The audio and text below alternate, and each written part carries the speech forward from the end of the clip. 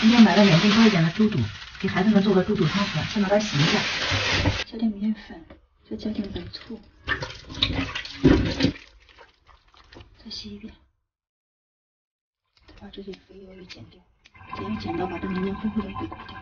再冲洗5遍以上就可以了。暖水下锅，葱姜、料酒去腥，调好后煮开翻个面，对面再煮一下。现在拿水冲一下。把这个白菜炒干净，洗干净就行了。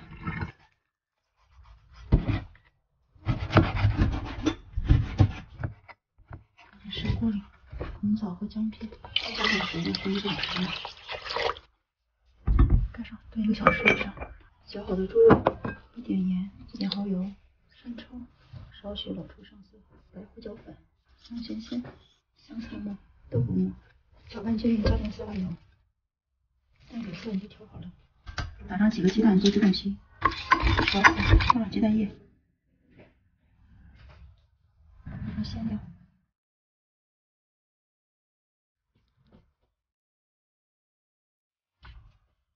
鸡蛋饺做好了，也可以蒸着吃。平菇用手撕开，放锅底，将鸡蛋饺放在这个蘑菇上面，放点鹌鹑蛋，猪肚和汤，盖上煮开。这个是自己腌的咸鸭胗，做个毛豆蒸咸鸭胗，铺在毛豆上面，吃盐，再加点姜片和蒜瓣，和米饭一起蒸熟。煮饭前，再来炒个青菜，蒜炒香。